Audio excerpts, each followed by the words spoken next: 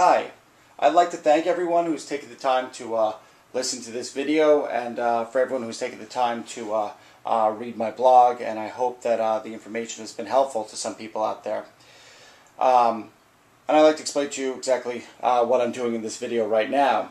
Well, I wanted to put this video together to really demonstrate my iMac G4 hack for people. To show really what it's about, what parts are involved, and exactly what it does. And really the intent of this is not so much to create an all-in-one computer, but really to show how you could convert the signal which goes through the iMac into the dome into a signal that is a DVI compatible signal, so it could be plugged into any HDMI or DVI source. What you do with that afterwards is obviously up to you to do, but obviously there's a lot of people out there who love the design of the iMac G4, and as the PowerPC processor, which was originally included, is really no longer supported even by Apple. It's nice to know that there is a way to upgrade the computer and use it with modern hardware. Now that could be again an all-in-one, or it could be hooking it up to an external machine or a notebook computer. And I wanted really to show what's involved, how complex it is, and also to talk a little bit about the method that I use, which is this DVI connector method. And I'll show it to you as I get into the parts list. But I think seeing it and seeing what this part is will show you why it's so advantageous to go this route, as opposed to cutting a DVI or HDMI cable and then soldering each wire together piece by piece. Well, to start talking about the iMac G4, in terms of the hacks, there's really four different variations of this. The first one is the 15-inch. I myself has never done it. I do have the pinout on my blog, which has been provided to me courtesy of PG70. The second is the 17-inch 800 megahertz neck. Now, why does it matter what neck it is? Well, it turns out that while the pins are the same, the colors that Apple used to denote what each pin is changes. So if you're only looking at the bottom half, you're not going to know exactly where it came from. So if you want to look at which color represents which wire, you have to know which neck you have. So the original older 17-inch, the 800 megahertz neck, the pinout's available on my blog. The third is the newer 17-inch neck, which is the 1 or 1.25 gigahertz neck. That's actually what you see in front of you now, and I'll talk about that a little bit more in a second.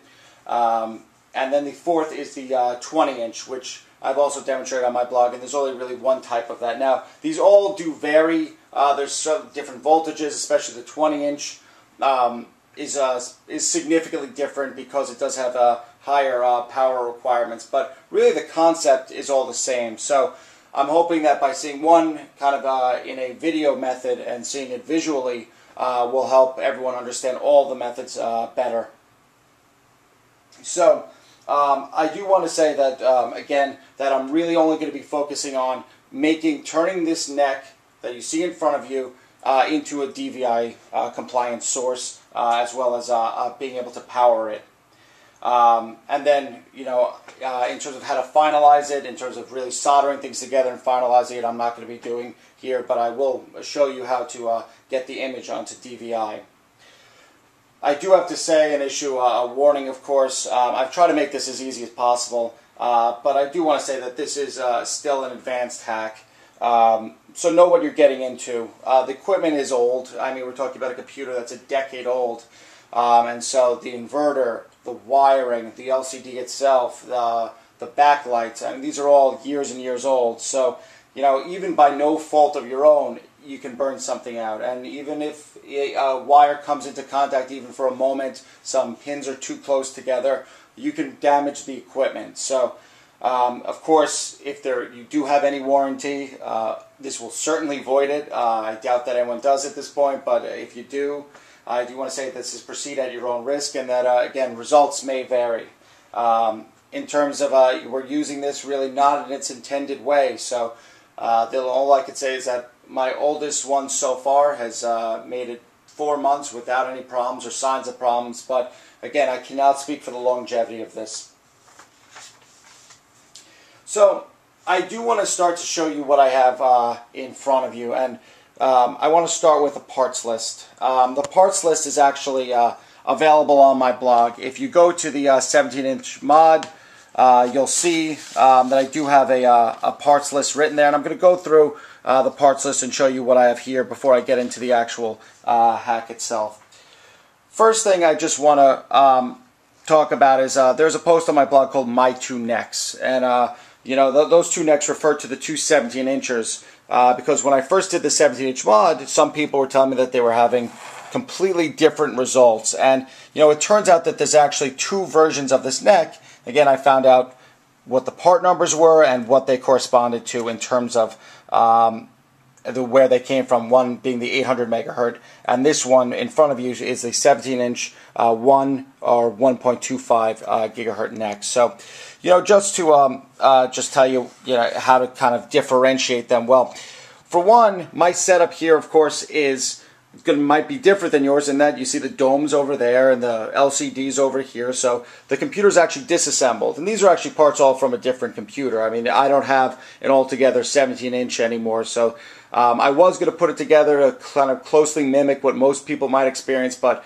I thought it might be much easier to see instead of working inside the dome to be more wide open here. So just keep in mind that your wires will be likely, you know, stretching out from the dome, which I have the neck completely free here. But again, the process is all the same.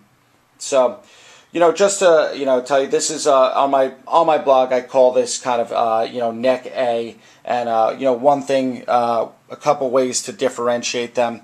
You know, at the top, you'll actually notice that there's a metal kind of connector here, while the other one didn't have this kind of silver connector. It had a more standard beige JE connector as opposed to this kind of silver tone. So the 800 megahertz neck just had a beige hue to it. Also, there is this part, this number that's written right here that does seem to be fairly consistent for the 1 and 1.25 gigahertz, and that's this 6202305. So again, I can't say 100% that that's going to be consistent throughout, but that does seem to be a pretty good indicator so far that you're dealing with a 1 and 1.25 gigahertz neck. Again, also just, you know, check the documentation that came with the computer. If you just know that's what your neck is, that's probably the easiest and more surefire way to go. Obviously, most of you won't be able to visualize this piece because it will be inside the LCD. So all you'll have coming down is really this piece, you know, right here coming into the dome. So inside, we will see that there is actually a brown wire as opposed to the orange wire, which is used in the 800 megahertz. But again, that's a pretty subtle difference. But again, just make sure when you're doing this that you're using the right neck. Otherwise, you will not get an image if you just follow the colors. So, if you've known my blog, you'll know that there are tabs on the top, and if you go to the 17-inch guide, I start off with the parts list. So, yeah, I want to take you just through the parts list and kind of what I have here, you know, that kind of represents it. And I just also want to say that this is not the definitive way of doing it. There are other ways. There are variations you can use, probably countless variations. So just because you do it a different way does not mean it's not going to work. But again, this is the way I've chosen to do it, and I hope this gives you ideas. So again, it starts off with the iMac G4 itself, its components. Again, this is broken down. The dome's there, the LCD's there. I actually have the inverter outside, which is there. You know, the neck obviously in front right here. So